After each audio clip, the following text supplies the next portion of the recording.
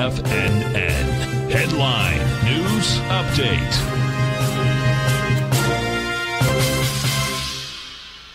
Everyone, Basil Chapman here on this Monday, the beginning of the week. This is Monday, the 8th of November. We're looking at the Dow for the Tiger Financial News Network market update, up 158 at 36,483, all-time high.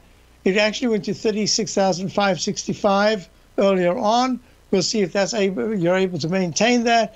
Meantime, back at the ranch, there is one particular index that says to me, or tool, that says to me, just be a little careful here that we could get some kind of a pullback, and that is the on-balance volume, which is a little double top. And the Chapman wave notation says in leg F, I'm calling this F for now. We'll have to see how this closes and what happens over the next 2 or 3 days. Just make it as simple as possible. Can you believe that just 3-4 days ago we were in the 35,800s? Now we're at 36,474. Incredible move. And look at this weekly chart, skyrocketed from the under 34,000 just a month and a half ago to the 36,000, halfway into the 36,000s. Amazing.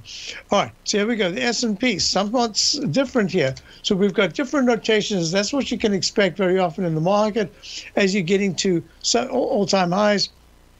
The S&P made its all-time high on Friday at 47,1850. Today's high is 4714.92, fractionally under it. And we're trading right now up only 5 at 4703 when the Dow is actually up 140. So we're looking, and there's a doji candle. I mentioned this to my subscribers to my opening call in my overview section. We're watching all these dojis. Look, QQQ, doji candle. Well, it filled out on Friday, but it is leg C. 499 so far, hasn't made a leg extension. I'm anticipating this week we go to a leg D. Then you've got to be somewhat careful. IWM Russell 2000 making an all-time high as we speak at 244.46. Went through Friday's 243.40 high. This is very good. This is leadership in the small caps. Just real quickly, we've got gold. Gold is up again, up 7. But really what's interesting is look at this. Bitcoin, huge move up. Previous high was 68,030. Today's high is 66,955.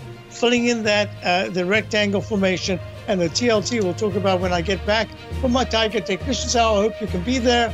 Stay tuned. Otherwise, see you tomorrow.